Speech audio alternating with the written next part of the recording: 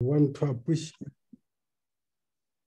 appreciate God's presence and God's leading in our prayer today. We are looking at the book of Genesis, chapter 2, as we pray for our families. Genesis chapter 2, a familiar text.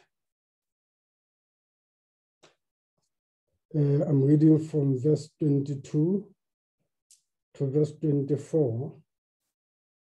Then the rib which the Lord had taken from man, he made into a woman, and he brought her to the man. And Adam said, "This is now bone of my bones and flesh of my flesh. She shall be called woman, because she was taken out of man. Therefore a man shall leave his father and mother and be joined to his wife, and they shall become one flesh."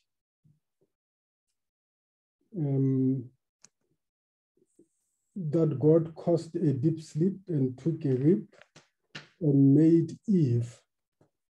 And as Adam wakes up and God brings Eve to Adam, Adam exclaims, "This is now bone of my bones and flesh of my flesh. She shall be called woman because she was taken out of man." And then Moses, the author, says, "Therefore a man shall leave his father and mother and be joined to his wife, and they shall become one flesh." I want to emphasize one point this morning as we pray for families, that this regards living in the presence of God, in the very presence of God. I want to emphasize the presence of God, living in the presence of God as families in this text.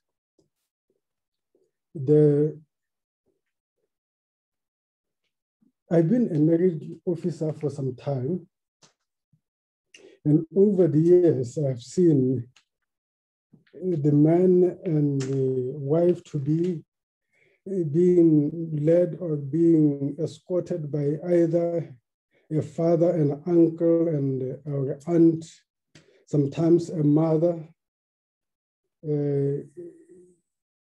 down the aisle.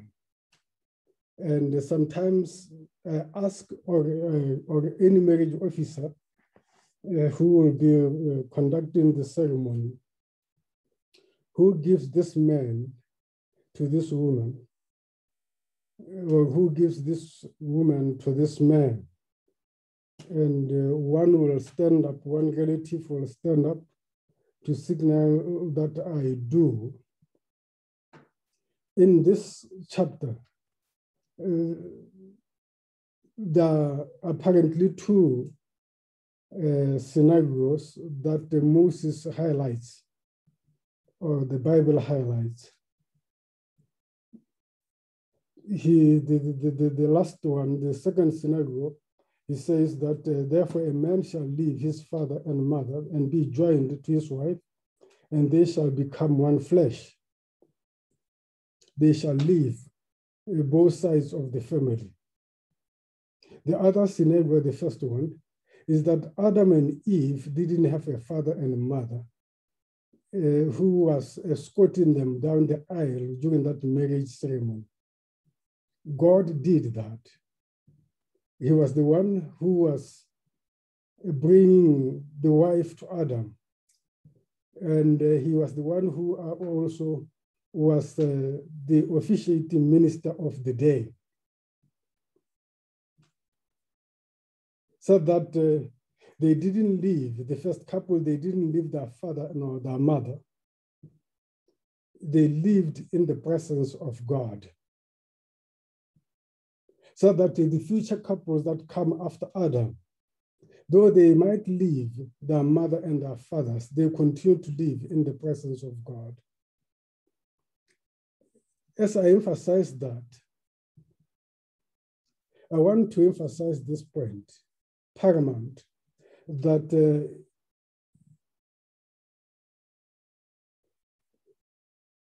the father-in-law of Adam was God himself,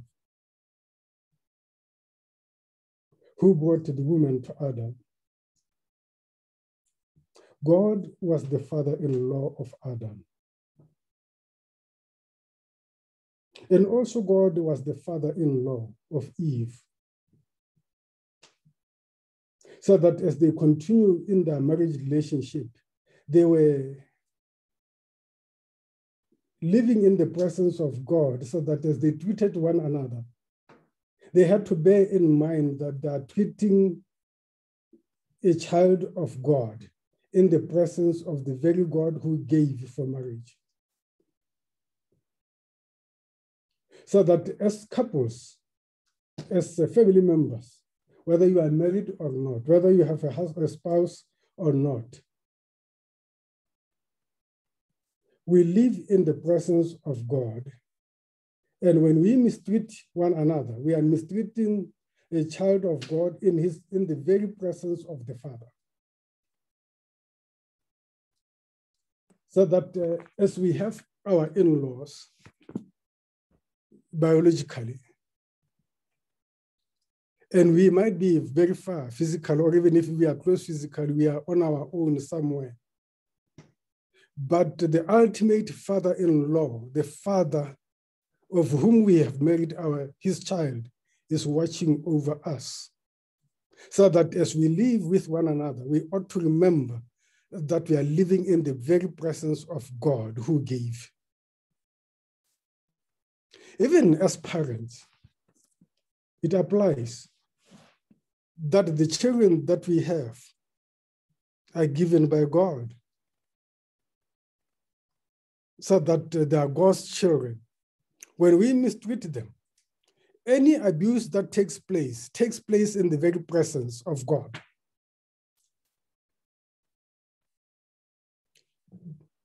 Every careless word that is said, everything that is said in the very presence of God.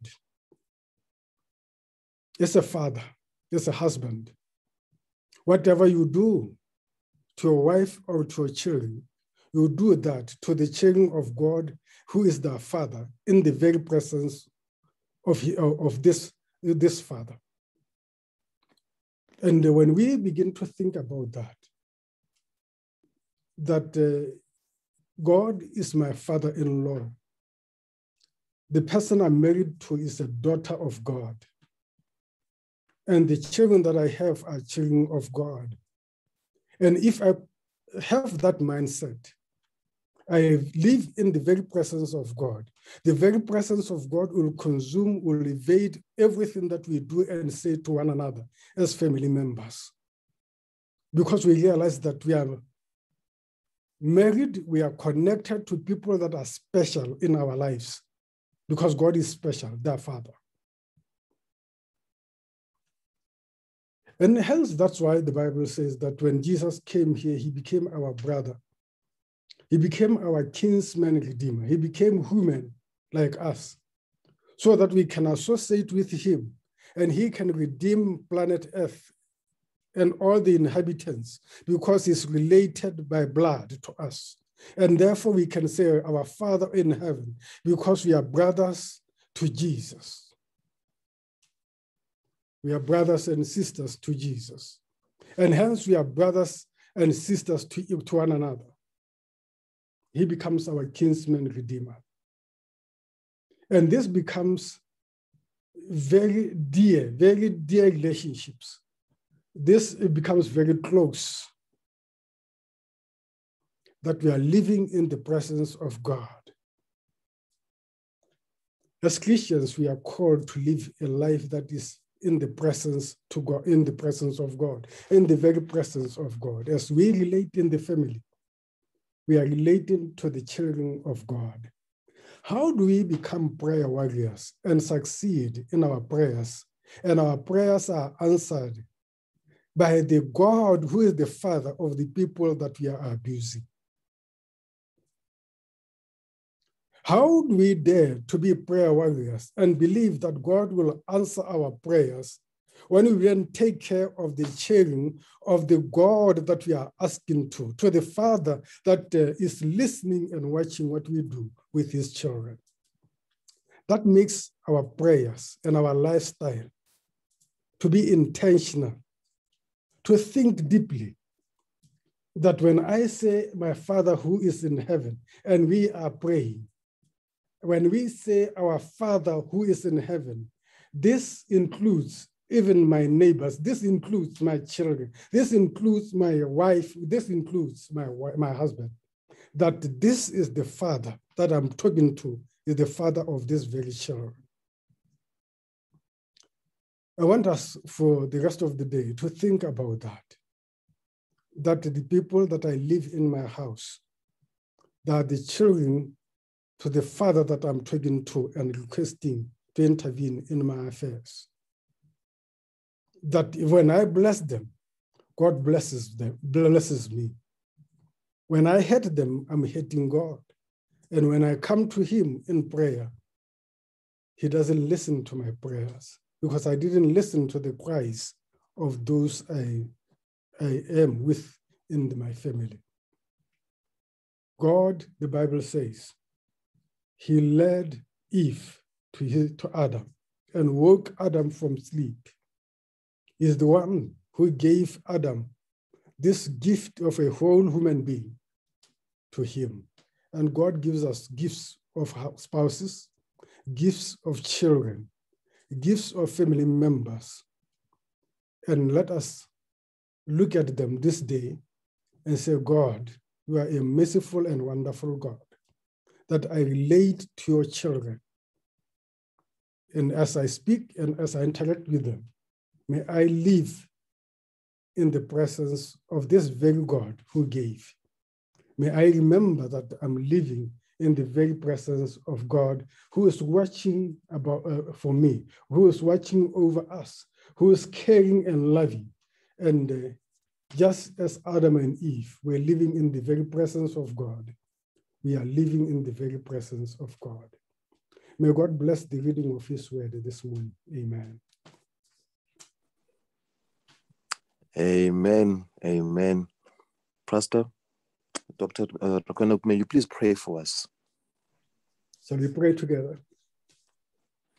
Heavenly Father, we want to realize that being Christians, we are called to be brothers and sisters to Jesus Christ and to one another. To realize that we are your children. When we get married, we are marrying your children.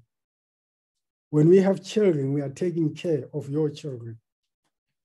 That as we take care of one another, as we live with one another, whatever we say, whatever we do to each other, we are doing this in the very presence of God who gave. We pray, Lord, that as we are prayer warriors, as we endeavor to talk to you and believe in prayer, may we realize that we are living in your very presence, that we want our answers, our prayers to be heard and be answered by a loving and caring Father. But may the care that we have upon us influence us in the ways we care, loving relationships, words and kind acts of kindness that will show to other children, to the other families, to other members of the family of God. We pray, Lord, for every family that is represented here. We come to this prayer meeting with different needs, different circumstances, different pains in the midst of the pandemic of coronavirus. We pray, Heavenly Father, that you will intervene. Most of all, may we feel the presence and the love of God in our souls that will move us to be loving and being kind because we live in your very presence. We pray, Lord, that as we come before your presence, may nothing of our own, nothing of our doing and our saying may hinder our prayers. Hear our prayers because of your loving kindness and for your forgiveness in our lives. We pray, Lord, for our family members that are near and far. Some are in lockdowns. We pray, Lord, that whatever the needs are, whatever their challenges are, be there with them and hear our prayers today. In Jesus' name we pray. Amen. Amen. Amen. Le a leboga mfundisi.